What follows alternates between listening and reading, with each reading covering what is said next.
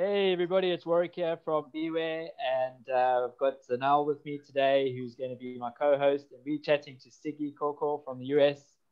While everybody's still trying to get in, we're going to just have a bit of an introduction side of things, and welcome you all today for joining us. Thanks for coming on board. We look forward to having an awesome conversation about building naturally with Sigi, and Zonelle's going to help me out from self-sufficient homesteading and gardening side, and it's going to be an epic talk. So thanks for coming on. The way that we do this is we're going to do about a 45-minute conversation and just an open flow conversation talking about Sigi, what she's up to, and her background and who she is. I think a lot of you guys probably do know already some of that. And then we'll do frequent asked questions after that, and then open up the floor to you guys. See what you want to ask and what you want to find out from Sigi directly. So thanks for joining us again, guys. And if Sigi, if you can introduce yourself and just let us know, everybody, who wants to know who you are, who doesn't know who you are just yet, tell us who you are, what's your background, and thanks for joining us as well today. It's awesome to have you on board. Oh, absolutely. It's my pleasure to be here. So I'm Sigi Coco. I am an architect, and I design exclusively what I call natural buildings. And what natural buildings are to me are buildings that use materials from nature, harvested around you, nearby. Right. Materials that are in abundance nearby, that are harvested without harm to the environment that you're existing in, and then used in a way that creates an energy efficient building. And so there's a wide gamut of aesthetics that happen, but what is a little bit unique about the way that I work is that because I'm using materials that are considered alternative materials, I also teach the methods for using them appropriately and durably. So I'm an architect that also gets muddy and dirty and hands-on, and I love teaching and empowering people how to build homes. Brilliant, love it. So yeah, thanks again for coming on board and sharing that with us. And so from our side, I mean, basically Zonelle and I and Tanya is unable to join us today. She's the main party behind, or co-host behind self-sufficient homesteading gardening. She's had a major hailstorm where she is, and literally so bad that it's kind of like livestock lost their lives and so on and so forth. So she's not being able to join us today. But our background as well is just being able to build people up in their local area. I'm mainly into bees, as you can see with my logo at the back there, but I'm also about harnessing nature's biodiversity. And Zonelle, who's my co-host today, is standing for Tanya. Tell us quickly a little bit about you, Zonelle, so we know who you are before we really get going. Well, I'm in the state for self-sufficient homesteading and gardening, and I've been part of the group and friends with Tanya for a while now. So yeah, just she pressed on my button and I'm like, yes, we do this. So I don't really have much of a background to share.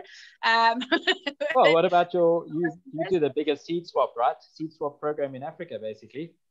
Yeah, just purely because there aren't many in existence. But yeah, I do Bestowed in Abundance, which is a seed swap initiative that is reaching across the entire country, providing people even in locations which might be a little bit far off and not as accessible for them to get a nice variety of seeds to get growing. So reaching those people as well. Some of us are lucky. We're in the metropolitan areas where we can congregate and do physical swaps, which I also facilitate. But not everyone is so fortunate to have a community where a lot of people are growing, hence the national seed swap that I run. All right, perfect. Yeah. So thanks as well for standing in at such short notice. It's awesome. All right, guys, I think it's cool to have you on as well. So I think, we've given guys enough time to join us and get settled in and get comfortable. So I think let's rock on, yeah? All right, so Sigi, tell us. All right, so I think one of the biggest things that I want to know is what would you what would you kind of say to somebody that says, I'd love to build naturally, right? But I can't. I can't because go for it. What's the Sigiism around this? What comes out when people turn around and say that? Because I have the same thing with beekeeping. They're like, oh, I'd like to beekeeping, but I don't have the property. Oh, I don't know how much it's going to cost me, So tell us about yours. What are yours? Yeah, I mean, the quick, easy answer that's really snarky is yes, you can. Yeah, that's it. Yes, you can. Just do it. Yeah. Right. So actually I have sort of this mantra of just start with something small that you don't care about. Right. Love it. And someone sent me a note yesterday with a photo that they were hearing that voice in their head of me saying that, just start with something. And they pulled over on the side of the road, got out of their car, and just made a big clay little, I mean, not big, it was, maybe I don't know, 10 centimeters tall. I'll try to talk metric. Right. Thank you. Yeah, that'll be great. And just did this little sculpture just digging on this side of the road. And that's the point. It doesn't, getting familiar with natural materials means just putting your hands in it and starting somewhere. It could be an oven, it could be a bench, it could be a little sculpture that you let die in the rain. It could be a chicken coop, it could be a kid's playhouse, a bike storage. Like, it doesn't matter. Do you have friends or family that if you don't have a place, do you have friends or family that would let you dig a hole in their yard and then build something cool for them? The point is to just begin, because you learn about the materials by touching them, seeing what they're capable of. Getting your hands dirty, yeah, literally. Absolutely, absolutely. And then there's all of these other, I feel like as people, when there is something new confronting us, it can be frightening, right? Not like, scary movie frightening, but it can be intimidating, right? Yeah. Right. So take away. And so what we do is we create these excuses why we can't, so that we have an excuse not to be intimidated. Right. Yeah. And if you hear yourself saying, I can't because, and then fill in the blank, like dissect it a little bit. What is that thing? Is it, okay, it doesn't meet building codes. That's not true. It absolutely meets building codes. And you could start with something little that doesn't require a building permit, like a bench, right? Okay. Or a garden wall. It's gonna cost too much.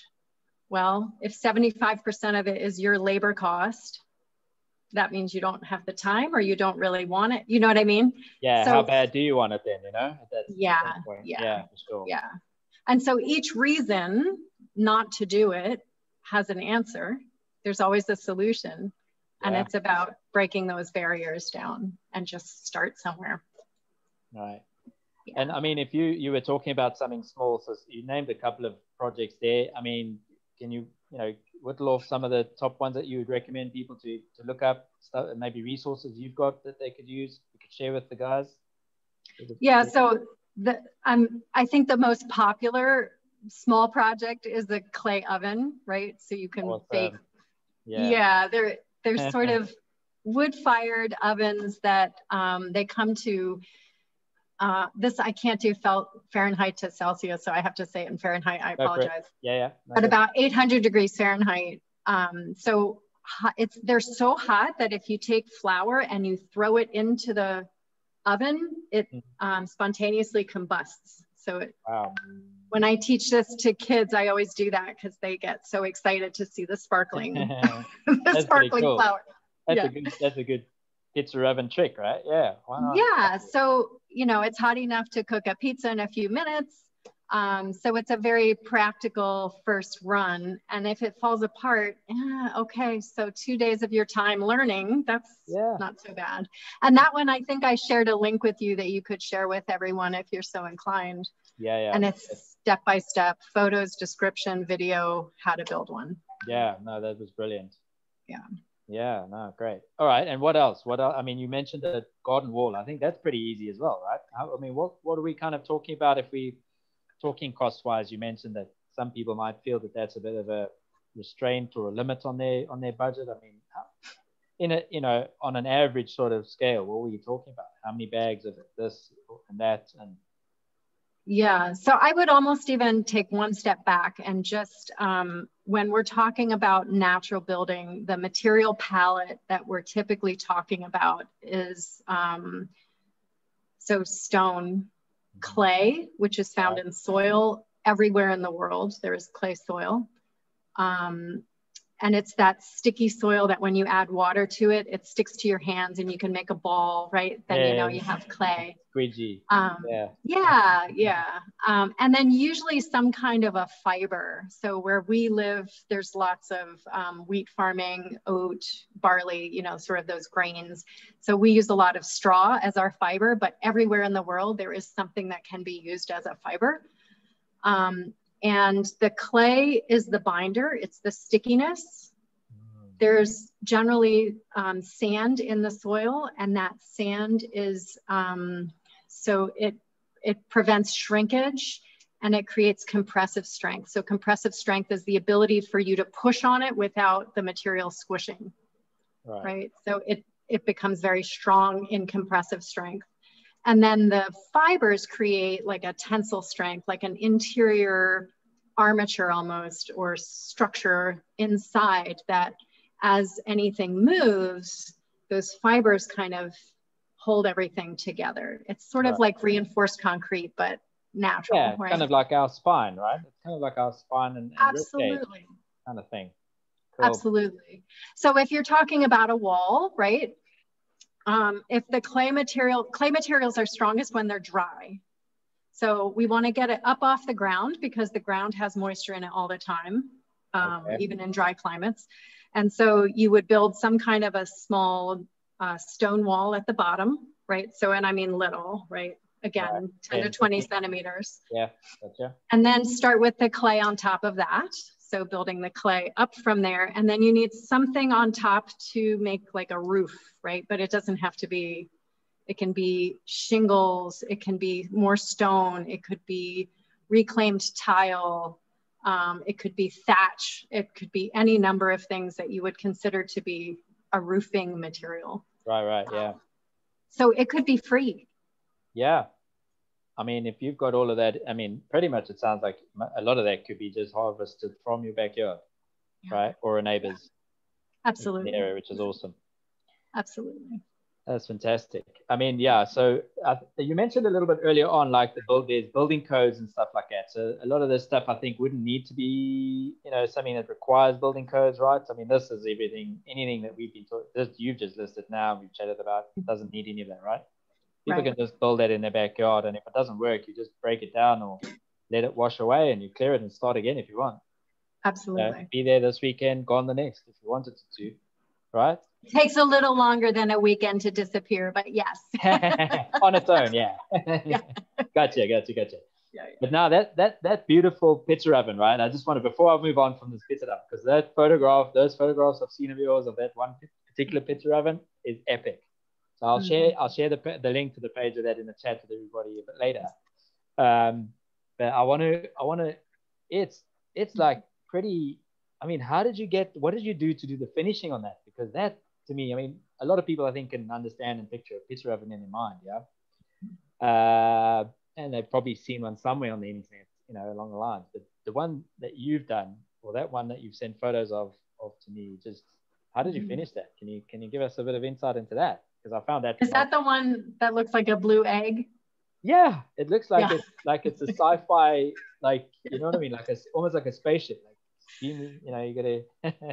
It's brilliant. So beautiful as well. It's like silver and black, right? Silver, black, and blue. Yeah. So that particular oven, so it's sculpted out of clay, and then it has an insulating layer that has a lot more straw in it. So straw. The thing with tubular fibers is that there's air inside, and whenever you have air pockets, you have insulating properties. And what that means is you keep heat on one side and it doesn't transfer through. So it has low conductance through the material. So it has first the clay, which is what warms up, then insulation, which is the same materials, but more straw, less clay. And then on top of that, we did a lime plaster and a technique called Tadelact, T-A-D-E-L-A-K-T. And that is a Moroccan technique for finishing lime plaster, where you apply it's a very binder rich plaster that you then trowel and compress and burnish. And then you add a soap to it, and the soap has stearic acid in it, and the acid reacts with the unreacted lime and makes an interior wax. So that wax is impregnated in the plaster, right? Because it cures inside the plaster. And that creates a waterproof finish. My caveat to that is that one of my other mantras is plaster is not a roofing material. So if you use plaster as the finished material on an oven, right, which is a dome basically, it will fail at some point. And where you live and how harsh your climate is depends on how long it will fail, but it will eventually fail. So you just have to know that. And then so you're, you know, to avoid that, you'd put a roof over, right?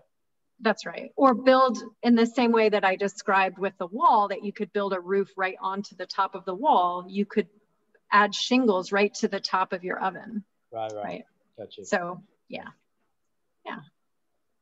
All right, that's pretty awesome. I'm going to share the link to your page on that, because I think that is certainly something that people, and you've done that beautifully as well. I mean, it's step by step. You got all the resources, which is phenomenal. So yeah, we'll share that with everybody towards the end of the today's Zoom.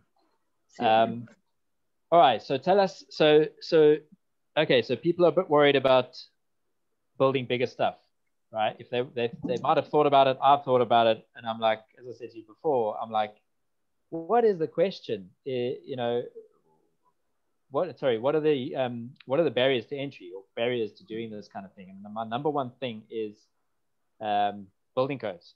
You know, I'd like to be able to build an extra room onto the side of the building where I am now, where it's basically going to end up being like kind of like a gazebo, but closed off because of the winter when it's cold. And I've got questions, and then immediately the question was like, what are the neighbors going to say, and are they going to report me to the building, to the council, you know, or to the local, wherever it is, the county that checks these things out. So hit me with your best shot about that. What do I do? Who's generally the people I kind of contact? What do I have to look out for? Flags, suggestions? Yeah, so this is one where I have to speak kind of to North America. Yeah, so I'm in the United States. Yeah, and people complain about building codes all the time here. But I'm actually quite pro building code. And the reason I am pro building code is that there's a reason why they're out there. And the reason is safety, durability, and energy efficiency. And those are all greater goods that I believe in. So it doesn't do me any good to build something that requires a lot more energy to use, then it's not quite natural to me. Your carbon footprint over time is your heating bill. And if you need to add more heat because you built it in a way that wasn't energy efficient, your carbon footprint is enormous regardless of how much mud you used. So I'm pro building code, and in the United States, the way it works is that we, of course, because we're very US centric, we call our codes the international building codes, even though they're just for the US. Because, you know, it's so American, right? Yeah. Even when we start going to Mars, it'll probably be the same, you know, but hey, hey ho. Yeah. So but the beauty of our building codes is the first paragraph in the code. Every single version of the code in the US begins with a paragraph about alternative materials and methods. And what that paragraph says is you can use alternatives if you demonstrate that you have met the intention behind each regulation in the code. Okay. Right? Yeah. And my guess is that your sound is a little low all of a sudden. I don't know if your thing is still plugged in, just so you know. Yeah, thank you. Yeah, it's still, I think it's not coming through your headset anymore. But so my guess is that every code has some kind of allowance for how to use something that's new. Otherwise, there could never, ever be new products, ever, never, right? And we have new products all the time, right? And so if we think of these are really old products that we're using that aren't manufactured products, but they're new to the paradigm of construction, right? And so, well, at least in our age, and of our age, right? Because I think a lot of people, my initial thing, I think sorry to interrupt you, but I wanted to sort of, that's a big note for me. That was also a big one for me, because a lot of people I spoke to were like, no, man, you can't build like that anymore. That's kind of like looking back from where back to Africa and all that sort of thing. And I'm like, that's old style. It's like so, middle-aged, or not even middle-aged. It's kind of like African. And then I started digging into this. I was like, no, it's not. This has been built all over the world, so many places, right? And some of those buildings still stand, actually.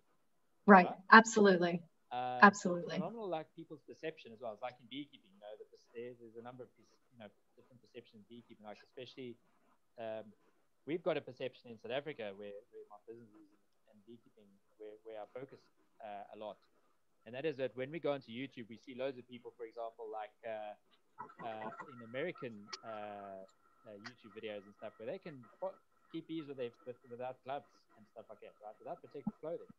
And then newbies, I call them newbies, they come and join us in South Africa, and they're like, yeah, let's go and farm bees without any gloves on. I'm like, no, dude, you can't do that in this country anyway. But it's a preconception, Right. And in your case, it's conventional. The preconception is a conventional. Does that sound better? Yes. Okay. Yeah. That conventional thinking is that's old school.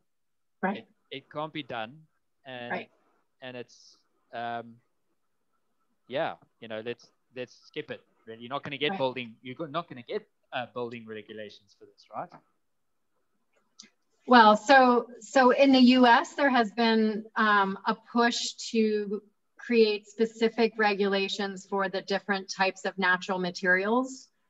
I don't know if that push has been throughout the world, but I'll tell you, I've been doing this for over almost 25 years. I've been designing buildings. Every one of them has a normal building permit.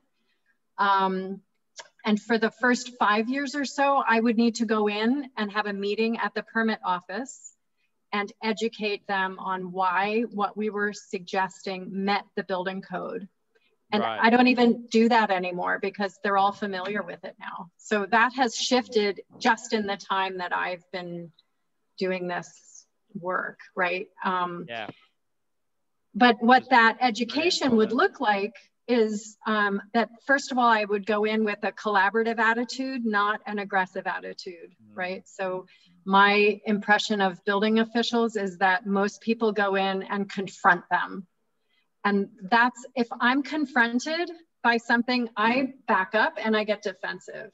And that's not what I want them to be. I want them to come to my side, right? So I go in and I'm collaborative. I tell them why it meets the building code for energy efficiency. So insulation where it's needed, mass where it's needed. If I need to explain passive solar design, I explain that. Why the materials meet all of the fire safety codes, etc. And then I say to them, what questions do you have that I could answer, or what information can I give to you that would allow you to accept that this meets the building code standard? Right. And that puts then the pressure off of them. So in the United States, there's, in order for a permit official to give you a permit for something that doesn't meet the building code or isn't shown to meet the building code, they take a personal liability. And what that means is if there is a failure in the building, the owner can sue that permit official individually. I see. In their personal right? capacity, right? Yeah. Yeah. So wow, that's you need to show them that the pressure's off, that they're not going to be litigated. Yeah. Right. So, but that's a fairly simple process. And now I have it down to like a little packet. I put it in with the drawings. Nobody ever reads it. It's, you know, but that's been over time. So the point is this. If you are in some other region that's not the United States, but even if you're in the US, have a conversation first. Don't build something illegal because they can require that you take it down. And that's heartbreaking, right? Yeah, that would be the worst. Yeah. Worst outcome, right? Yeah. Yeah. So don't do it illegally. That would be my personal advice. Go meet with them and in a collaborative manner, ask what information they need. And if it's information that you don't know how to find or you can't find it on Google, I know there's Barbara Jones in the UK who does a lot of strawbale construction and other natural building. There's there's another woman, Becky Little, I believe is her name, who does a lot with clay. There's lots of people who work with lime in the UK. And if you still can't find it, feel free to send me a note on, I'm in a group on Facebook called Talking Natural Homes, and I'm happy to answer questions there. So you can always post it there, and if I can answer it and send you a link to the information, I'm happy to do so. Yeah, that would be great. Thanks. Yeah. You guys still able to hear me? Yeah, but hold your, yeah. Yeah, it's better if I hold it up. Yeah. It's weird. Yeah. Sometimes it's weird that it's doing this now. Yeah, go figure. Geez, okay. Africa codes differ from in the US. Sure. As far as I'm aware, if it's a permanent structure, it needs to go through the building code, and if it's not a permanent structure, it doesn't. In my personal opinion, anyone can claim they can do this building style, but without the research, the intention, and then the correct application of it, this can indeed be quite troublesome. So I think, again, to get back to where you start from, where you said like start with anything, I would say start out with a non-permanent structure, so maybe just a little shed or whatever. So if it fails, then it fails, but you learn something from it so that you know how to do it better next time around. I'm not, okay, let's say out of my personal perspective, I would not go and try and get a plan through on alternative materials based on just reading on and Googling, and even great resources like you who've been doing it for decades. The resource is great, but until you physically do it yourself, I don't think the problem solving will come in. And I think if you could then supply what you've already done successfully on, let's say, a smaller scale as a non-permanent structure, then the probability of it then going through would most probably be higher. We're also in South Africa, so getting building plans okayed is a little bit of a mission in itself. Right? Yeah, it's two worlds, quite frankly, with regards to this and sharing the type of information that you're capable of sharing with your American audience. It's different here, but I think what one must remember is, and it's the same reason why a lot of people go like, oh no, you can't do this because it won't last, because they might be aware of a structure that didn't last. I can think of many mud or clay structures that does not stand anymore, and that's what becomes your reference, right? That's what, but it doesn't mean it was done in the correct manner. It remains a science, and in order to perfect the science, it requires experience. Absolutely. And correct application, Yeah. So that goes back to my first mantra, which is like, the first building you build should not be your house. No. Please. Come on, Sigi, man. Oh. That's exactly what I was going to do. So I have the wind out of my sails. Yeah. So I have this, I think I told you this story, Warrick, but it's, I call it my potholder project. You need to do a potholder project. Yeah. And so the story is this, I'll just do it fast, but so I wanted to learn how to knit as a child, and my mom came up to me and well, I went to my mom and I said, I want to learn how to knit. And she said, great, you're going to make a potholder. And I was 7. I was like, I don't need a potholder. Like, what am I going to do with that? I said, I'm making a sweater. And she goes, oh, to her credit, she said, fine, make a sweater. And she got me the yarn and I started knitting, and it is the most hilarious sweater you've ever seen. One arm is long and skinny. The other arm is like a bell shape and wide and short, and it's baggy and asymmetrical and hilarious and unwearable. And my mom kept it.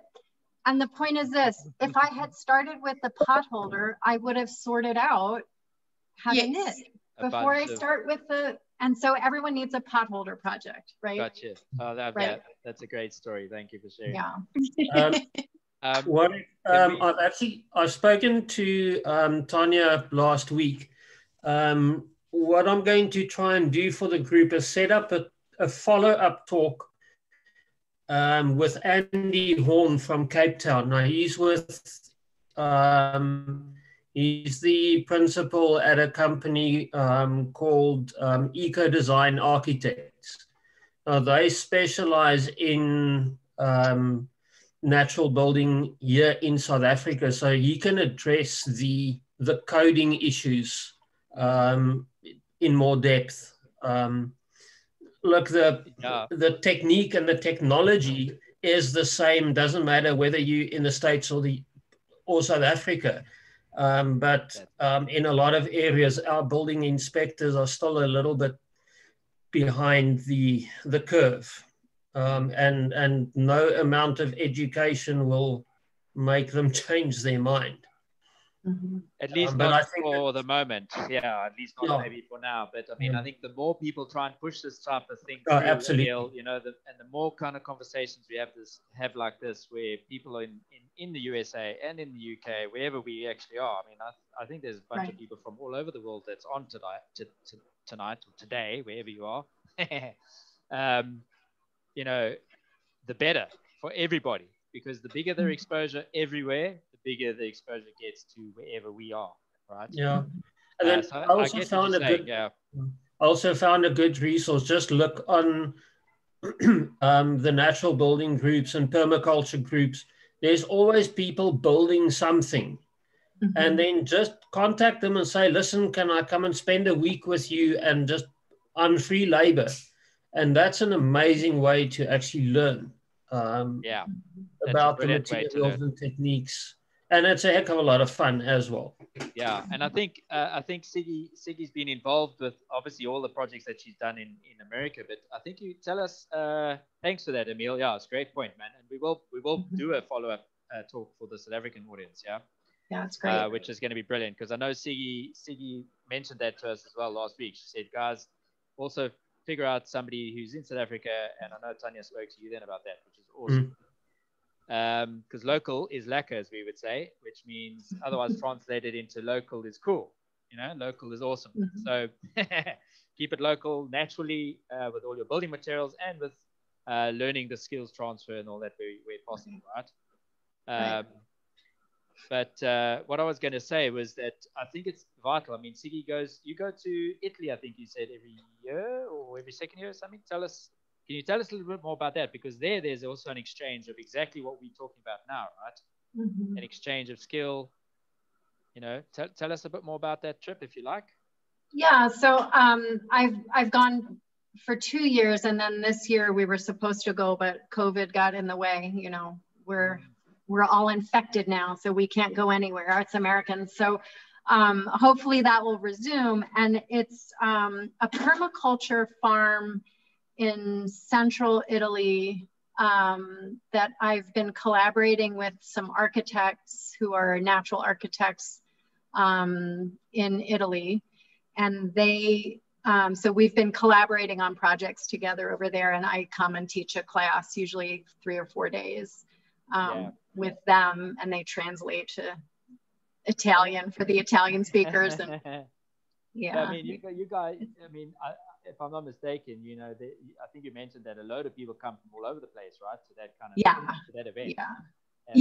So we've had people from we've had people from the UK, obviously, from Romania, from Africa, from, I mean, all over Europe, Switzerland, all over. Yeah, it's really nice. It's a nice, diverse crowd. Yeah, it's got to be exciting, man, because it's not just going to be about the building. It's going to be about the cultures and the characters and the personalities and all that. And the food. The food is so good. Yeah. But I wanted to. Can I back up one? Because we're in Italy, right? Oh, and the wine.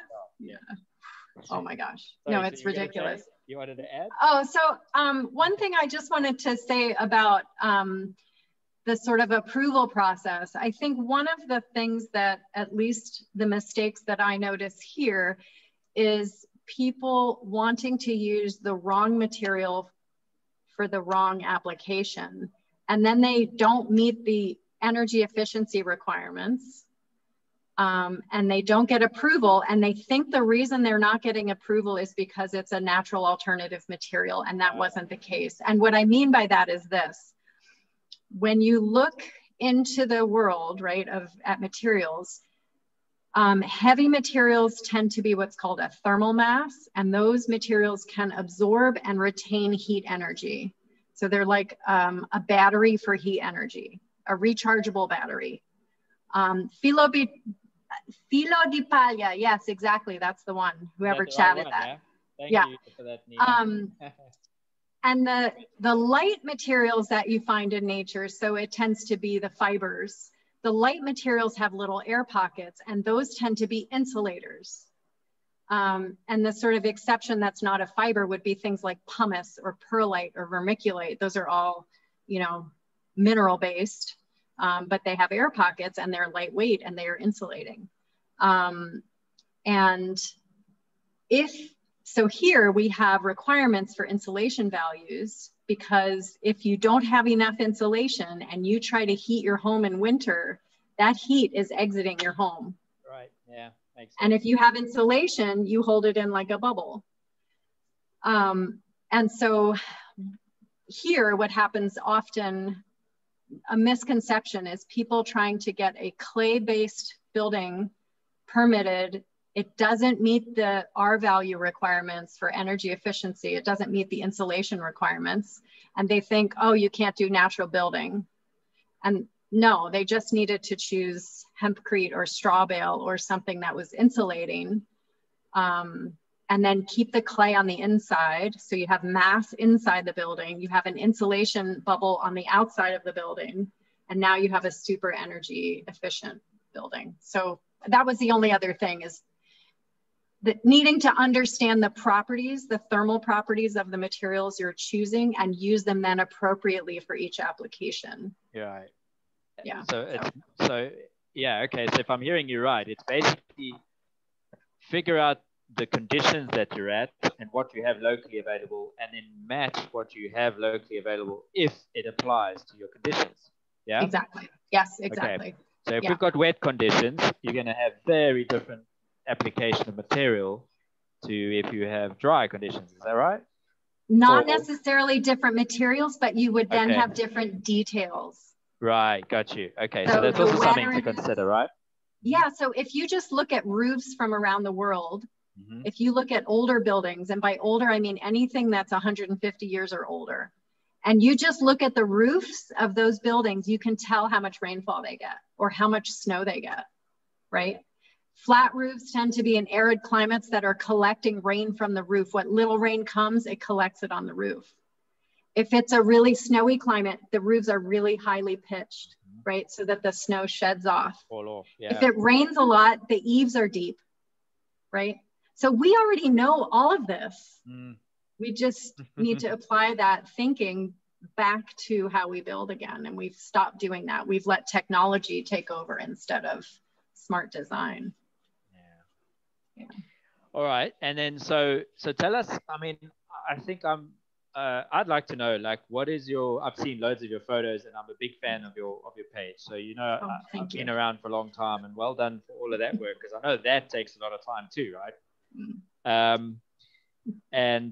But I want to know, share with us, like, you know, one of your favorite projects, and give us one of your, and why and all that, and then give us the run about what one of your, you know, one of the ones that was just a real, maybe a devil in the details kind of project. So we can just pick a little bit out into that, you know? Yeah. So the first one's easier to answer than the second one. So, yeah. Yeah. You don't have to name names, by the way. I'm not asking you to name. No. I'm hard pressed to think of one in the second category. All right. Well, take your time while you're answering for the first one. There we go. That's right. Use up all the time for that. Yeah. So I have a few favorite projects, but the one I would use as an example is it's a small, so 650 square feet. So what is that? 65 square meters. Is that right? Yeah. Is that small? Yeah, it's pretty small, but yeah, yeah, about that, I think, give or take. Yeah. Okay. So it's an adorable little round structure, and the reason it was so wonderful to me is that the whole building was built with people who had never built anything before.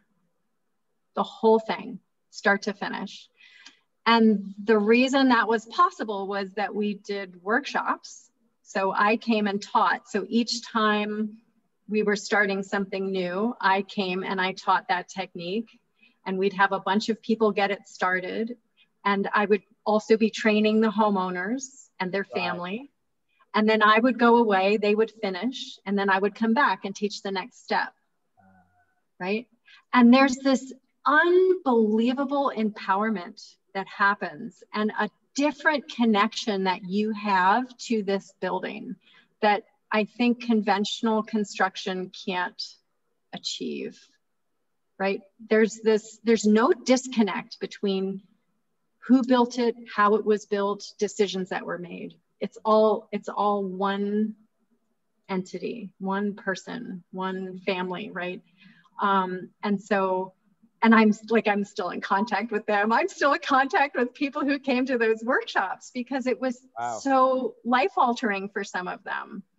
And there's this exceptional pride of walking away from a finished plaster wall, having never picked up a trowel and plastered a wall before, right? Yeah. And then being able to plaster and have the walls look so beautiful and step back and go, oh, I did that, you know, or we did that. And so that's probably my favorite in that sense, because it's singularly the best example of just how empowering natural building can be. Yeah, I love that. That's great. Sorry, when did you guys build that then? I mean, it sounds like it was over a period of time, but sort of what year? What? It was, if my memory serves, I have a terrible concept of time. I believe it was 2011, so about 9 years ago. And we started in May and we finished in September. Right. Okay. I mean, okay. So here's another question then. Okay. I don't know. Let's say a 650 square foot, which is what, give it take 60 square meters. Maybe somebody can work that out for us while we're busy chatting and post it on for us. You know, take 20 seconds to figure it out for us and post it on the chat for us, so we can relate. But what kind of timeline are we talking about then? From kind of like and here I am giving you a bit more time to think about that second one, right? But what sort of timeline would we normally, you know, put to that from the kind of conception stage, and then because I've seen you build, like I've seen you also I think it's part of maybe your workshops as well, that you actually show the guys how to take the concept before actually even like building anything, right? Anything concrete. It's concrete, so that, you know, anything physically out there is that they that you get them to build a model. Is that? I mean, walk us through. Do you want to walk us through that a little bit? You know, from conception through to that, through to going outside, getting the materials, through to Do you want to give us the Sigi walkthrough on that, if you like? Yes. So the design part, usually I do the models, but thanks. David says it is 60 square meters. So I was pretty much on. Oh, excellent. Okay, cool. Thank you for doing that math. 65, 60. Who cares? I know it's approximately divide by 10, but exactly. Yeah. So, I mean, so I have a kind of a unique design process that, again, I call it collaborative design. So, and I do usually, not with every client, but I do usually have some kind of a model that I build with them or for them, and then we play with it. But I think anyone designing their own space, a model is a great way to understand how light plays through windows. It's good at, if you build a model to scale, and then you take a camera and get down to eye level with the lens and take a photograph, and then look at the photograph instead of the model, it erases the scale, and you can sort of see what it will look like completed. Wow, I love that. It's a little trick you learn in architecture school. Nugget, thank you. Yeah. Wow, that's brilliant. Love that. So design process, you know, there's pre-designed plans that you could get tomorrow. If you design something custom with somebody, then that's usually a 4 to 6 month process by itself. And then construction time, it's sort of, it depends, right? So how long is a piece of string, right? Yeah, so most of the contractor projects that I've done, in other words, there's a contractor in charge of making sure the plumber shows up on time, putting up the roof, you know, all this sort of big things. Those typically take about a year to construct. Right. Okay. Even if there's some participation from owners, right, or workshops. Yeah. When I work with owner builders, if it's really the scale of a normal larger home, so more like 100 square meters or bigger, then most owner builders do a 3-year process. So the first, so, and this is because most people can't just stop their job, right? So they're usually doing it summers or weekends, or, you know. It's like a side hustle, okay. Yeah, so if the first year you focus on the skeleton of the building and getting the roof on and dried in, so it's basically a pavilion. And then the second year, fill in the walls and shape all the clay and, you know, close it in, it's called, right? So windows go in, right? And then the third year, focus on the beautiful finishes that you want, putting any cabinets in, all of that. Right. Yeah. I love all this. No, go ahead. So I was going to say, on the finishing side, I mean, you know, you've posted so many great, fantastic looking like sculptures, and the shelves that can go inside into a building, the fireplaces. That's amazing stuff. So I think a lot of people don't necessarily realize how much scope there is, right? Yeah.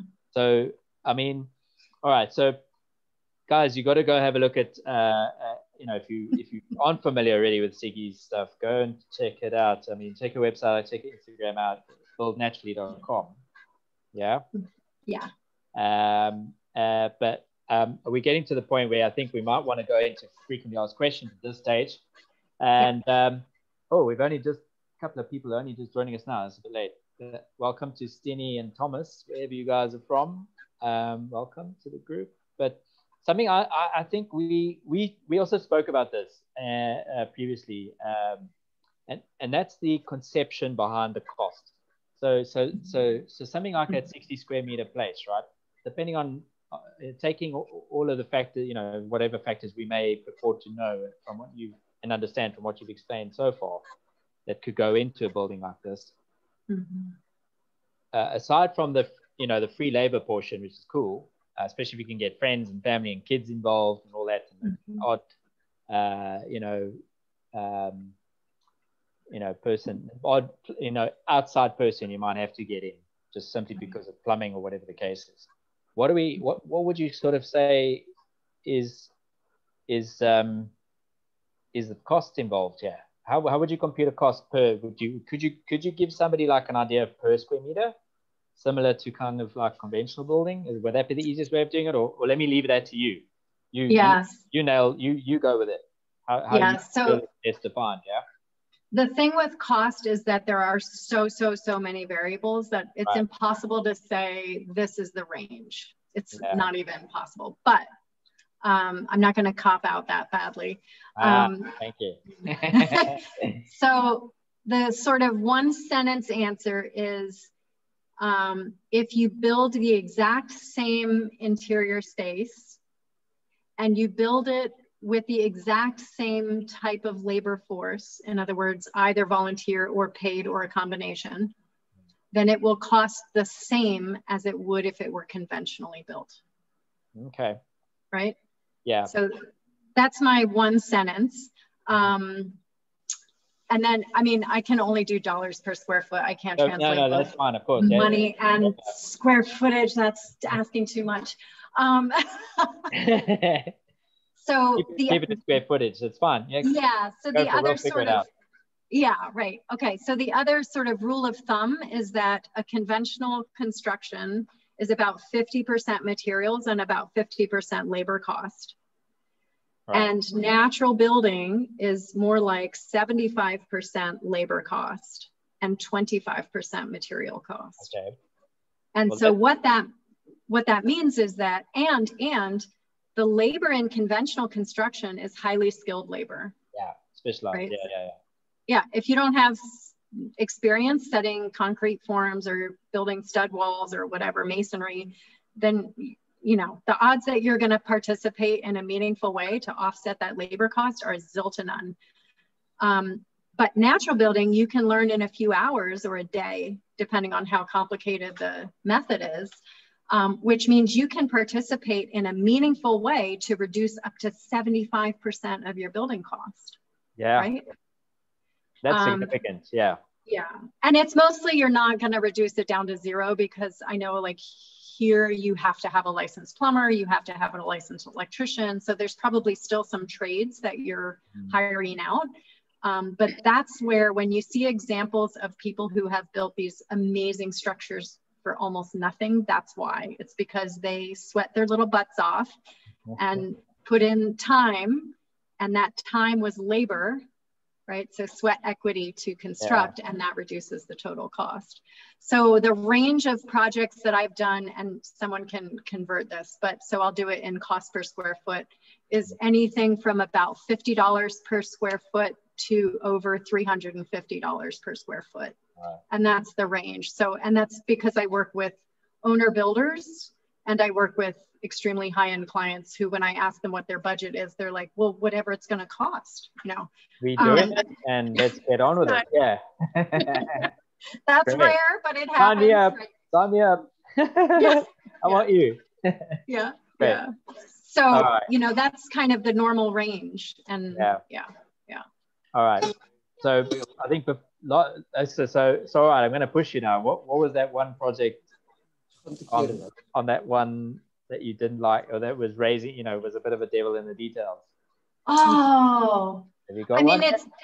The thing is, there's not one project where I could say that encapsulates that project, but I've had things that have happened on various projects. The most frightening thing that ever happened had nothing to do with natural building, but the builder didn't follow the plans on how the floor was framed.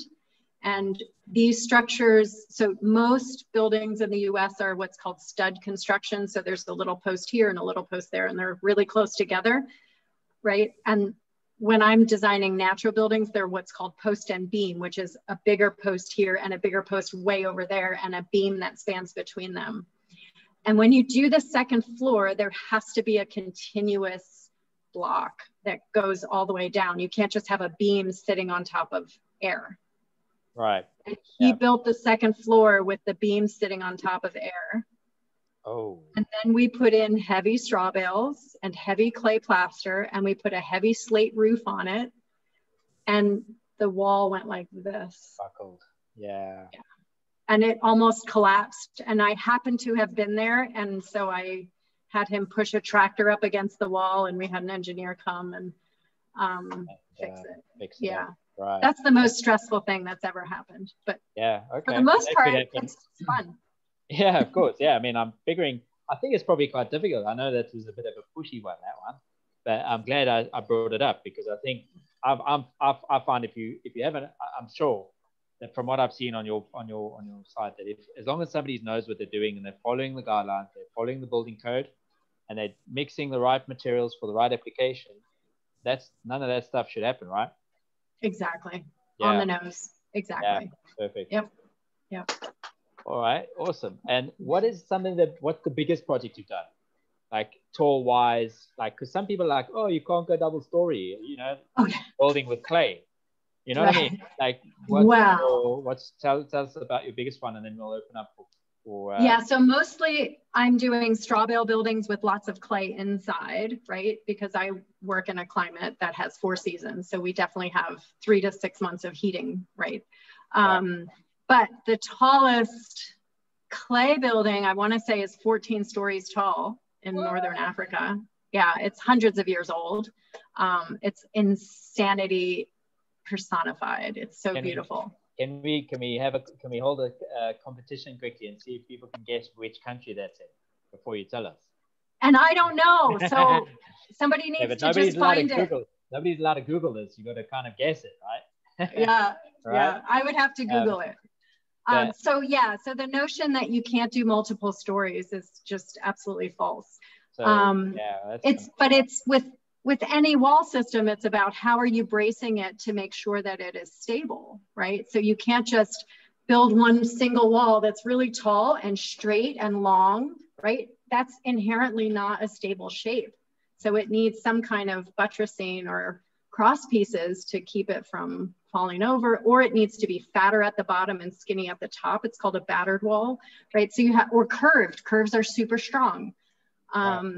Right. And so understanding all of those things. So the biggest project is actually, I have a client that's a vineyard, and we've done 4 buildings so far, and we're building another one now, and then another one next year, and another one the year after, and those are huge. So they're like, the one now it's 7,500 square feet. So wow. Yeah, that's 740 probably square meters. Yeah. 700 square meters. Yeah. And the warehouse, it's a warehouse. Size. Yeah. Cool. It's a straw bale warehouse with clay plaster inside and lime plaster outside and a living roof on top. Wow. Yeah. All right. So Holger has got a question. Great. Can we just talk a little bit about different basements, floor construction types, and perhaps some recommendations per region, depending on where you are in the world? So a basement. Basements and floor structures, yeah? Yeah, so a basement, the only natural material that you can use so a basement has a retaining wall, right? Because you're building down and then you need to hold the earth back. And the natural material that you would need to use for a retaining wall has to be something that you could throw in a lake, leave it there for a year, come back a year later and still take it out of the lake and it looks the same as when you threw it in.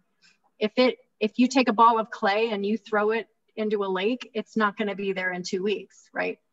So the material that qualifies is stone. Okay. Right. So, and then in terms of foundations, the one I use most frequently is called a rubble trench foundation. And I can send you an article on that too. I also have a how-to on rubble trench foundations, because that's the other. But basically picture that you're digging down to whatever ground freezes. It's called the frost depth. You're digging a width that has to do with how heavy the building is and what the load bearing capacity of your soil is. So picture, how wide would your raft need to be to hold up the weight of what you're going to put on it, right? So depth is frost, width is bearing capacity. And then you fill it with gravel and you tamp the gravel to lock it in place. And now you have a drain underneath your whole foundation. Right. And that means there's no water underneath your whole foundation. And because water is the only thing that's bigger when it's a solid, so ice is bigger in volume than water, the ground actually heaves in winter and it moves the whole building. But if there's no water there to freeze, it can't move your building. Right? Okay. That's vital, and it's, right? That's gonna be and it's cheaper. It doesn't need concrete, although if you use concrete, it's a fraction of the total that you would normally use. And concrete is one of the most carbon intensive building materials. And it's the only foundation that doesn't ever move because there is no water. So. All right, and that you said was a rubble trench foundation. Yeah. Oh yeah, whoever wrote that, Holger, yes, perfect. Yeah.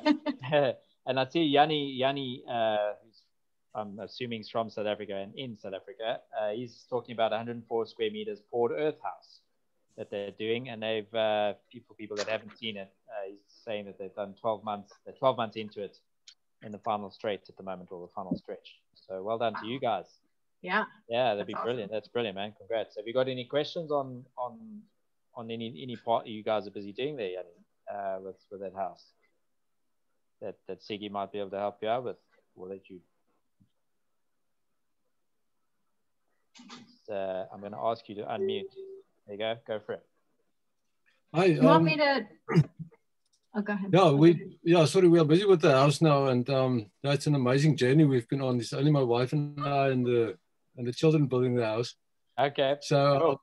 We are glad to hear we can take 3 years. Yeah, we are quite glad to hear that for other people it takes 3 years to get where we are in 1 year now. So we've been pushing it. Well done. Yeah, I think someone else asked a question a bit earlier.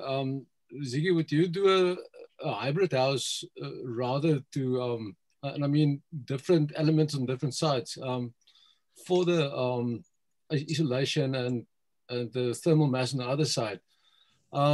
Because in our climate, the sun comes in from the north side, and so our house is facing north. So would you say put the rammed earth on the northern side and the strawbale on the southern side? Would you look at factors like that? Sometimes, and when I would say yes would require these factors. One, that you have at least 300 sunny days a year, if not 330 sunny days a year. And particularly that you have that sun when it's cold out. And two, that you're in a temperate climate. So temperate climate means it might be cold enough that you put the heat on, but if you didn't, you wouldn't freeze to death, right? So otherwise, what I do is I build on that. So for you, north facing, for us, south facing. So the equator facing wall, I use glass and then a mass wall. So I pull the mass inside, right? And then insulate the rest of the bubble. And the reason is that mass is gonna cool equally from all sides. But if the outside is substantially colder, right? So if it's 0 Celsius or below, the heat will dissipate more quickly to that cold side than to the warm side inside. And you won't actually be able to capture and use the heat to the interior space. But if you make a bubble, so put glass there, and even better, bonus points for putting some kind of a quilted fabric, it can just be heavy drapes even, that you close at night. Then when the sun warms your mass, right? The sun goes away at night, you close your drapes, and now that heat dissipates into only interior space. And then it's the maximum benefit. So that's how I do it. Yeah, and in the climate where I am, I wouldn't ever just do mass on the south facing. So for you, north facing wall. but we might be we might have harsher winter than you have. I'm not sure. Yeah, in general, I think you would, at least when we do have winter in summer, it can get under, below 0 Celsius. It can do that, but it's for a relatively short period of time. Mm-hmm. Mm-hmm. Usually within about a range of 6 weeks or so. In most cases, where it does get to -10, -15 in rare cases, it's for very short periods of time. Mm-hmm. The rest of the time, we're looking at about anywhere between sort of -2, -3, ranging up to about even double figures during winter, 10, 11, 12 degrees Celsius. I mean, the bottom line answer is that you can never go wrong with insulation, but you can go wrong with mass, right? So if you're not sure and I mean the exterior walls, if you're not sure, the one scenario that works everywhere is insulation outside, lots of mass inside. Yeah. And then no matter what your climate, that will work. We opted to go for the whole house with rammed earth. Mm-hmm. And I mean, we don't go below 0 in winter. We're above that. So that's why. And we've, because we've situated quite well north, the roof overhangs are like putting a lot of shade in the summer, and in the winter it opens up so the sun can shine in again. So yeah. No, but yeah, it's amazing to talk to you, and to we also follow you on Instagram, all those things. Oh, thanks.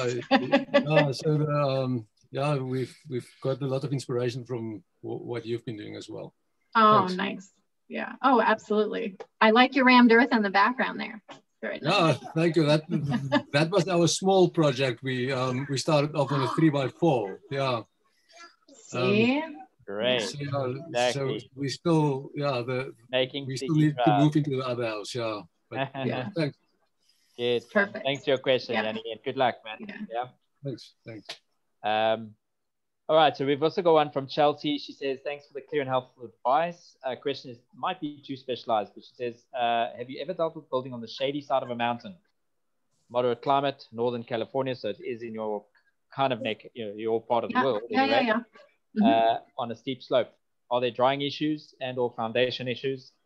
Are there potential natural solutions to those concerns? Yeah, the foundation is going to be the trickiest biscuit there. And I can't legally give you foundation advice, because if it fails, you can sue me. And so I'm not going to do that. But avoid that one. So the things to think about when you're on a steep slope, you have to pin to the slope. You have to pin to the slope of the, whether it's stone or clay or whatever, you have to actually connect into the earth. The second thing in Northern California is you're in an earthquake zone. So you need something that pins to the slope that is also earthquake proof. So there's a solution to that. It has nothing to do with natural building. It is conventional. And so any structural engineer can help you do that. Once you build a platform, so you've connected to your slope. If you're fully shaded, I would insulate. Okay. Because insulation keeps the inside the same temperature all the time. Yeah. All right. Okay, Adele, or I think that's actually Emil. He's asking about the lime for Tadalect. Premixes aren't available in South Africa and might be elsewhere. What does one use? What type of lime does one use? Are there different kinds of lime? There are. So when I teach this as a class, I spend about 3 hours just explaining the different kinds of lime. Goodness. All right. So we don't have time for that. But what I can tell you is that the original Tadalect was made with a high calcium lime, but that was very low temperature fired. So it had a lot of impurities in it. In the US, the thing that's closest is something called type S lime, but I don't think you have that everywhere. That's like a pressure, it's an autoclave pressure lime that is usually only used when you have low calcium content in your lime. Anywhere, if you can get high calcium lime, and what that means is chemically, it's as pure calcium hydroxide as possible. calcium hydroxide. If you can't get that and you can get quicklime, then look up how to safely make calcium hydroxide from quicklime. It's very dangerous, so look it up and make a small batch first. But that will give you high calcium hydroxide, and that you can use for Tadalact. All right. And then you've answered the rubble trench foundation question, so thanks for that. That's awesome. Absolutely. Brilliant. Yeah. I think that also covers the what size of gravel, I'm assuming. And then as an architect teacher, what do you hope your legacy will be? Ooh, this is interesting. Now we're getting nitty. Okay, as far as I'm aware, you are the only architect in the world who we have on our chat. Yeah. Who publishes and does your work in hands-on way. Do you hope more architects would want to do that? Yeah. Oh, I mean, the last part is an easy yes. I wish more architects were hands-on. I'm not the only architect who does hands-on work, just FYI. So there's lots of them. Most of them that I know of are natural builders. Go figure. Like the people I collaborate with in Italy, they are architects that also do construction. So as an example, legacy, I don't know. Mainstream, that natural building is normal, right? So we have this perception that it's this weirdo, thing that only nutty people do, and the big fat hippies growing edibles in their backyard, Right, and you know what? If that's who you are, more power to you, and you can build naturally. And tell me when I can come over as well, please. Totally, absolutely. But it shouldn't be exclusionary, right? It should be something that no matter what your income status is and no matter what your aesthetic desires are, there's a way to do that naturally. And that's what I wish, that was the go-to, not the extreme or alternative solution. But I'm not going to create that as a legacy, but I will push toward that always, always. Well, you know what, that's the thing, and I think talks like this is exactly what would help that move into that direction, because more and more people are talking about it. More and more people are like, what is this, what is natural building? How can I use it? How do I test it out? And I think having ambassadors like you, Sigi, and very down to earth and loving your passion and your purpose, bringing it to the people like this is, what else can we ask for, really, in a master architect that wants to build naturally? So I'm going to say thank you on behalf of everybody. Oh, no, we've run out of time. We've run over time, and if people want to stay, and if you're happy to stay a little bit longer, we've maybe got another 10-15 minutes. I don't know if you do. I just want to say thanks before people who perhaps need to start going, if that's the case for them. I just wanted to say thanks on all of our behalves for joining us, for doing the great work that you have been doing. And hopefully we can maybe, have another chat maybe that gets a little bit more specific on some of the things, or answer questions that we haven't been able to today. I don't know. We'll chat. Sure. But you're free to still chat a bit longer? I could, yeah. All right. If there's more questions, I'm happy to answer them. There are a few, so let's see. Somebody's talking about roundwood timber frame. Is this possible with cottonwood poplar? I'm not sure if that's something in your scope. Do you build, or have you built a round wooden timber frame? I don't know if that's Yes. Yeah, so I'm just going to clarify the terminology. So round wood means you're using the tree without milling it into a square or rectangle, right? So when you look at the cross section, you see the tree, right? Kind of like a log cabin type of scenario, right? Yeah. Sort of. Well, so then timber framing specifically refers to a type of post and beam construction where the interlocking joints between the posts and the beams or the rafters don't use any metal fasteners. So they're mortise and tenon together and then pegged, and that creates like a locked joint. And there's a whole art to that.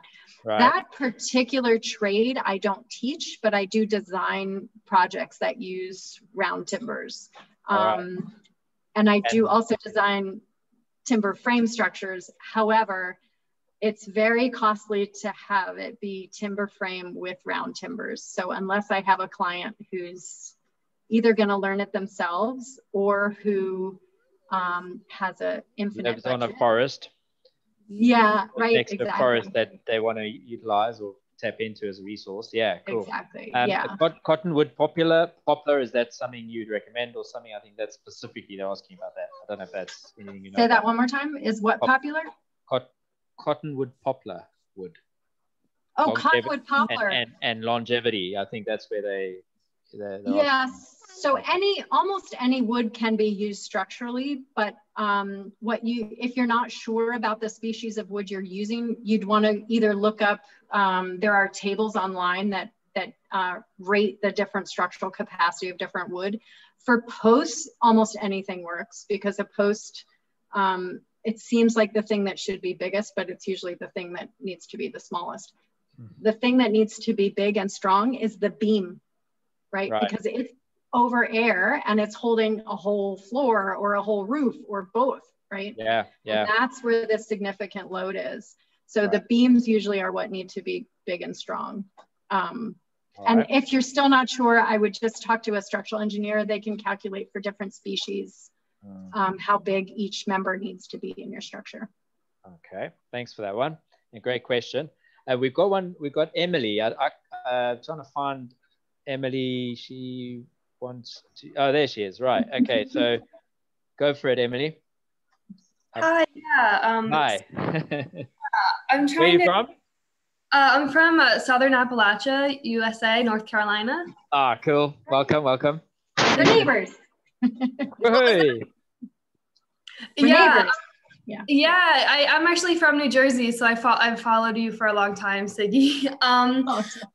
And I really appreciate you, like how often you reply to people on the natural building networks and just how selfless you are and how, you're just like not an end user. You're just trying to like disperse information. So I just want to tell you how much I admire that. I guess I'm wondering if you can try to, I don't really understand how natural homes, like, so, the insulation is, if you could just kind of describe like temperature versus moisture and how, so like these homes are known to be breathable, but how do they keep the heat in the winter and vice versa in the summer? Like I can't intuitively understand that, but I can't describe that when someone asks me that question. So I'm wondering if you could help me out on that. Okay, so it's a great question. And I'm gonna first just change one word.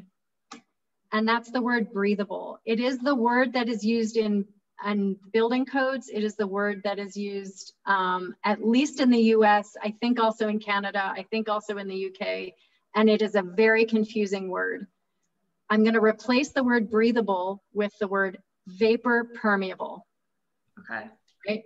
So breathable does not mean that your walls, right? It doesn't mean air flows through. It doesn't mean there's air leakage at all. It means that moisture that is in the air, right? As opposed to liquid moisture, right? So vapor bound moisture can travel freely through the materials very slowly, right? That is completely different from airflow moving through. Airflow needs a gap. Airflow needs a hole. It needs a pipeway. The moisture travels through the material. So then I'll just describe, I'm going to simplify it to insulation versus mass. And by insulation, I mean hempcrete, strawbale, mostly cordwood, mostly light clay straw if it's done right. So those insulating materials versus mass materials, which I'm going to call clay plasters, lime plasters. Okay. Clay is hygroscopic. Hygroscopic means it absorbs humidity, holds it. So when the humidity is over 50%, it pulls humidity out of the air. Which is amazing, right? Because honey does the same thing. So I've heard that name too. I've heard that too. It's amazing, right? If you leave honey open, it does exactly the same thing. right? Yeah. It pulls the moisture too, right? Yeah, and then it can ferment, and that's how mead was made in the first place, back in whenever it took place thousands of years ago. So I got to send you a bottle of my mead that I'm making, Sigi. Okay, but anyway, deal. Carry on. That's a deal. That's a deal. Right. So the clay never becomes wet, but it's absorbing above 50%. It's absorbing that humidity and holding it. Right. When the humidity is lower than 50%, it releases that. Right. So think of it as, you know, and I think that's why it gets the word breathable, right? Because it can pull and release like a lung, but it's never feels wet. It's never, you're never re-wetting the wall ever, right? As opposed to a material that is not breathable, where humidity can condense on it, which means it goes from vapor to liquid. Now it's a liquid on the surface. Then you have persistent moisture over time, if that happens enough. And what happens when you have persistent moisture over time is two things. One is mold growth, and the other is rotting. Neither of those are good. So if you just prevent condensation and allow the vapor to flow freely, you will never have an issue. Humidity by itself, if it can never become liquid, if it can never condense back into a liquid, humidity by itself will not cause a problem. Does that clarify that piece? Yes, so much. Okay. Okay. So Great. Yeah. So, and then the mass versus insulation is that mass is like that rechargeable battery. So when there is a heat input, it can be the sun, it can be a fire, it can be really hot air, right? So the summertime, right? When there is a heat input that is warmer than the mass is drawing heat in. And when the surrounding conditions are lower temperature and there is no heat input, it releases that energy, right? So just like, you know, your phone, when it's plugged in, you have an energy input and it's charging. And when it's unplugged and you're using it, it's an energy drain. It's the same thing with the mass, but with heat energy, right? Yeah. So if you take mass and put it on either side of an insulator, right? The insulator is the opposite. The insulator just blocks the flow of temperature, right? So heat energy is impeded from flowing through that space, as opposed to absorbing and capturing and then releasing. Does that make sense? Mm-hmm. Okay, so if you have that insulation and then you have this mass on either side, the mass is trying to come to equilibrium on both sides of that insulation.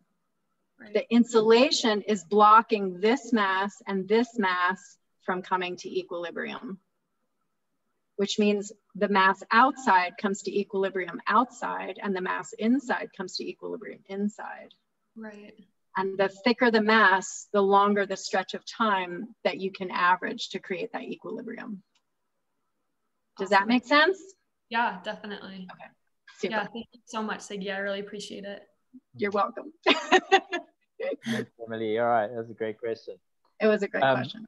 All right, so quickly as well, we've got one from Sabino from Portland, actually, Oregon, Okay. USA.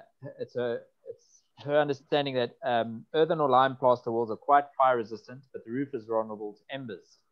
How do we protect the roof from fire, depending on the type of roof?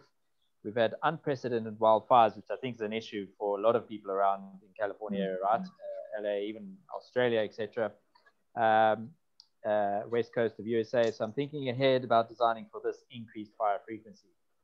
What can we, whoa, it's a bit of a, a longer answer for that one, maybe, or what?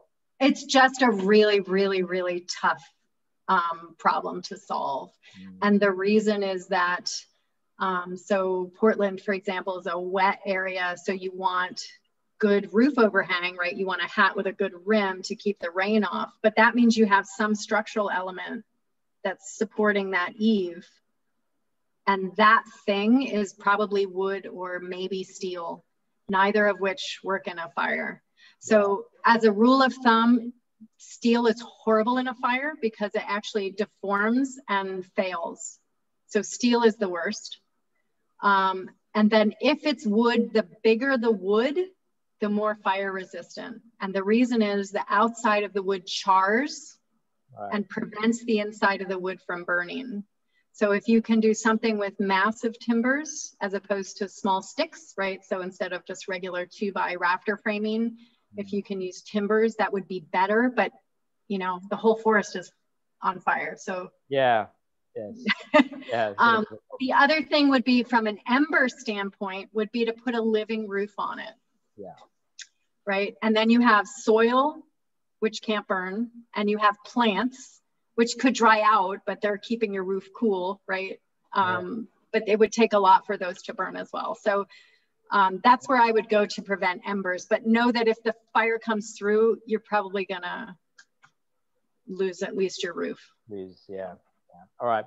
And then quickly, we've got one from Chuck saying, thoughts on hempcrete? I know you mentioned it a little bit earlier on. What's your take? Thumbs up, thumbs down? Yeah, so I love it. The only reason I don't use it more is cost. So where we are in the US, the growing hemp as a product is heavily regulated and not legal everywhere. So it's difficult to get it, and it's expensive here. Okay. And it's an opportunity for South Africans, guys. Yeah. To make hempcrete and ship it out to the US, go for it. And 200 years ago, it was our #1 product, actually. What? Yeah. Wow. That's and now, but it's great. It has different parameters. So strawbale is a monolithic wall system. So what that means is it's just one continuous self-supporting wall system. Hempcrete requires cavities that you fill in.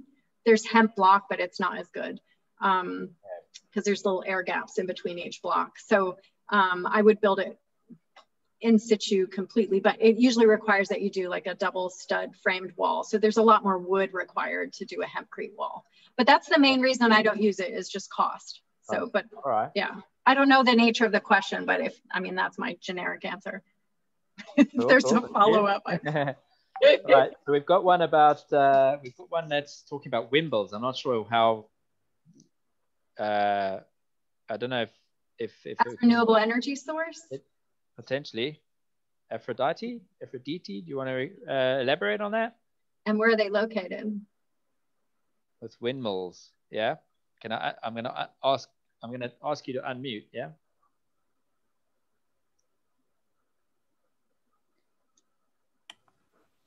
There we go. Hi. Where are you from? And go for it. I'm in Cyprus in the Mediterranean. Hey, congrats. Quite welcome. Warm here most of the months. My question is mostly about the material of a windmill. Is it possible to, is it strong enough with clay? Because I know that we have to have water underneath. Anything you could share about that? Yeah, I feel like I'm a little out of my depth, but the one thing you would want to make sure is, so a windmill generates a lot of vibration. And so if it were made from clay, it would need to be fairly massive so that it could handle the vibration without coming apart. And I would put a lot of fiber in that clay, right? And then the part that spins wants to be lightweight and have like a fairly large sail profile, right? So that it blows. There are examples though of windmills from your region that are, and a little bit, see, now I'm getting geography messed up. We don't take geography. Island, maybe in I saw them, I think they were Iranian. I'm not 100% sure, but it was either, yeah, and they're completely natural. They're from 500 years ago. Wow. And they were used to pump water. And that would be the example I would look up, because that's, it's clearly, somebody solved this problem centuries ago. And I'm outside my depth because it's not something I've designed or built. Fair enough. I wasn't sure if I should ask or not. No, I love it. It's a great question. Yeah, great one. Thanks.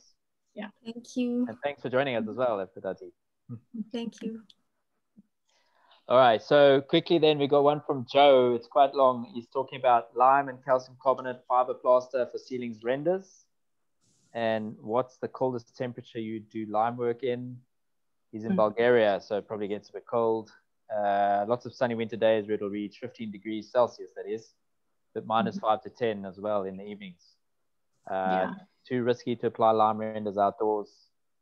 And he's run out of summer now. Yeah, so lime, I'm going to do this in Fahrenheit just because I know for sure what the numbers are and I don't want to approximate. Yeah, go for that. So lime cures by chemically bonding the calcium hydroxide, chemically bonds with carbon dioxide in the air to create calcium carbonate.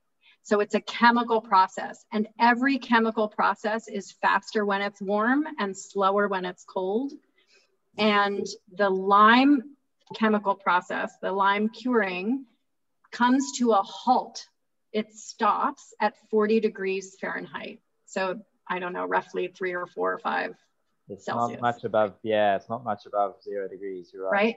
It comes to a halt. So if at any point, and it takes a very long time for that carbonation, that curing process to occur. Right. So typically, and it takes longer if it's cooler. So if you're even asking the question, then you want 10 days minimum where it is over 40 degrees Fahrenheit, always. The whole entire 10 days. Always. And there is no risk that it will drop below, because the chemical process stops and it doesn't always start back up again. So don't risk it. If it freezes while it is damp, water again is bigger as ice than a liquid. And so that those little tiny bits of water inside the plaster expand and break apart the molecules of calcium carbonate. It breaks them apart. So they are no longer bonded to each other. They're broken bond. And the whole wall looks crazed. And when it fully cures, it's just dusty. It all falls off. It's not worth the risk. Wait till spring. Yeah. Okay. Thanks. It's a good question, though. Great question. Yeah, good point as well. Because we are, Northern Hemisphere heading into winter now, or at least autumn. But all right, quick. What's this? I'll lime render a wall tomorrow. Interesting. All right. So that's somebody else. That's Milo. Good luck. Hopefully it's above 0 degrees there for you. Yeah. I'll take a question. Okay, Sophie's asking, any recommendations for a wet climate with potential water underground? Not sure if that's regarding, is Sophie on? Yes. Ask her question. Can you hear me? We can hear you. Yes. Okay, there you go, Sophie. Yeah, go for it. So you're talking about wet climate with potential water underground. Elaborate. I mean, I may have a spring under, very close to the house. Right. So I'm wondering what's the best solutions to avoid the humidity to come into the walls and the. Okay. So you're asking about how to prevent rising dampness from the ground to come up into the space. Yeah. Yeah. So can I ask you a follow-up question? What kind of foundation are you doing? And is your floor framed up off the ground or directly on the ground, or are you still designing what it will look like? Well, actually, I don't know. It's a renovation and it's a house made of stone. And I'm not sure there is foundation. Well, if the building is standing, there's a foundation. Okay. It just might be really simple. Yeah. So I'm not sure I completely understand the situation. So, but generally speaking, with rising damp, you need to address two different issues. It's again, the liquid versus vapor. So you need to address liquid water coming up. If you have liquid water coming out of the ground, like there shouldn't be a building there. It should be a spring house. And you shouldn't, I was just about to say, I think that's maybe where the main question, where the question's coming from, is that it's near water, it's near a body of water that she wants to build. Is that right, Sophie? It sounds like there is something there. Sophie? Can you repeat? I did not get it, sorry. I was just saying, it sounds as if you want to ask about building near a body of water. Yeah, the thing is that the house is already there. It's a renovation. It's already there. And what foundation and that does it have already? Well, I'm not sure, but most likely it's stone. And has it been there? How long has it been there for? Quite a long time. Long time. Okay. 100 years maybe. So yeah, it's got to be something like stone, right? So it sounds like you're trying to mitigate moisture in some way. In other words, there's a moisture issue and you're trying to solve that problem. Is that correct? And if so, what is the moisture issue? What are the moisture issue? I have some green stuff inside the wall. Mold or something, right? Okay. You have a very complicated situation, is what I would say. It sounds like whatever is between your living space and that wet ground needs to have better ventilation so that the humidity from that below is not rising into your space. It sounds like you probably have condensation issues on your walls. You could mitigate that by putting clay plasters everywhere. But mold is very toxic. And so it sounds like you have green mold, which is usually mostly an allergen. If you have black mold, which tends to be inside the walls because it cannot see the light of day, it's like the vampire of molds. If you have black mold, it is a neurotoxin. It affects your brain, it affects your memory, it affects your ability to have cognitive patterns. Deadly stuff. So it should be mitigated immediately. I would have an expert come and look at your particular issue and figure out exactly what is causing the problem. I feel ill-equipped to solve that big of a problem on a Zoom call. Yeah. Thank you. Plus the building's already built, right? So it's a bit. And what kind of expert can help me with this? I mean, here, I don't know there, but here we have people who work specifically on mold mitigation. Okay. Yeah.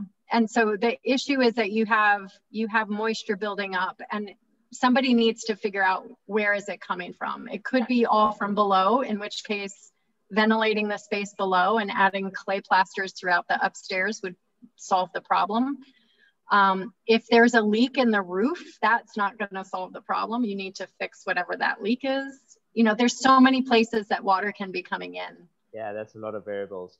But I think the best thing, Sophie, is to actually find out if you can get maybe a student, even if you can, you know, if you kind of, I don't know what your budget's like, but you could possibly approach a local university, speak to them, see the microbiology or biology kind of, what do you call it, fraternity, see if they would recommend maybe a PhD student or master student could come out to you as to have a look or to give you some advice even. Alternatively, you might want to go the commercial route and actually hire somebody who is a mold specialist in your area, in your city. Okay. Yeah. But get it checked out because as like Sigi says, mold's not good, eh? But if it's condensation on the wall surfaces inside, then clay plaster everywhere would solve your problem. Okay. Yeah. Thank you. Absolutely. Good question. Yeah. All right. I think we're going to finish off. Yeah. All right. Unless there's one final. Did anybody find out where the 14-story or 10-story building in Africa is? Because I'm intrigued.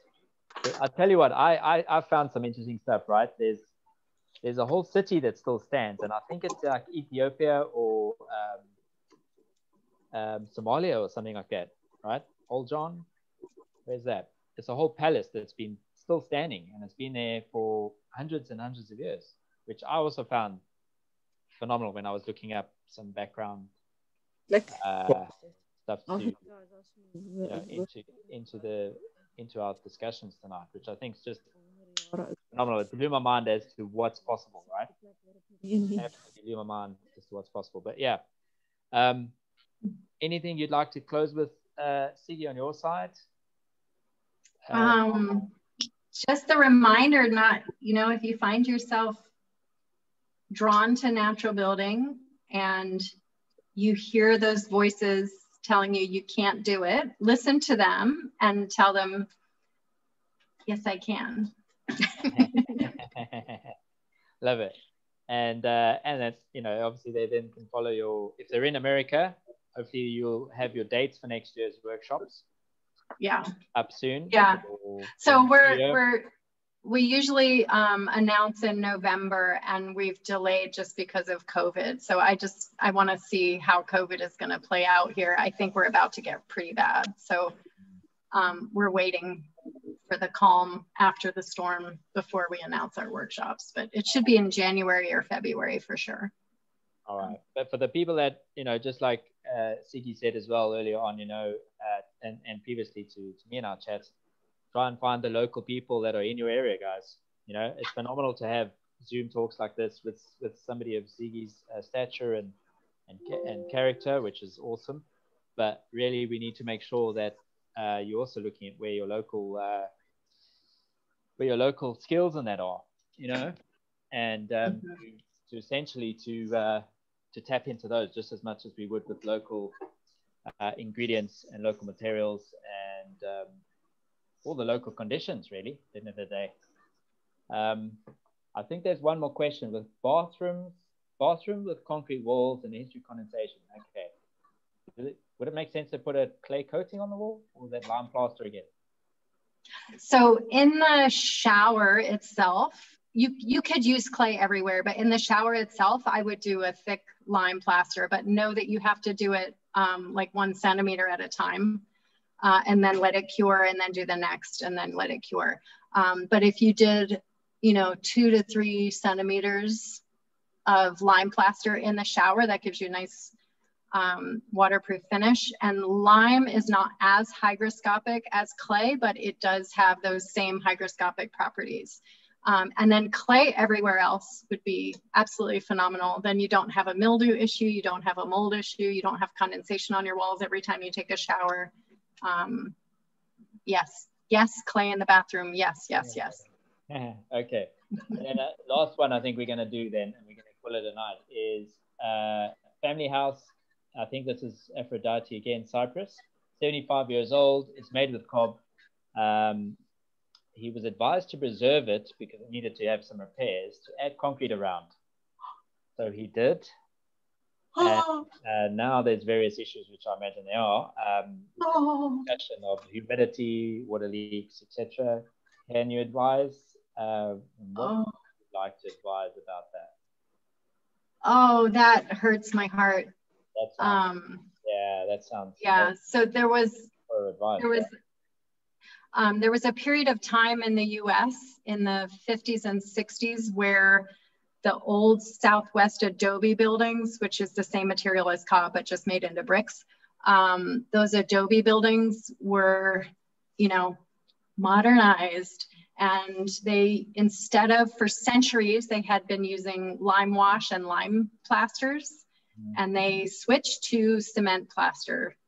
And within 20 years, they had failures, and that's in a dry climate. And the reason why is that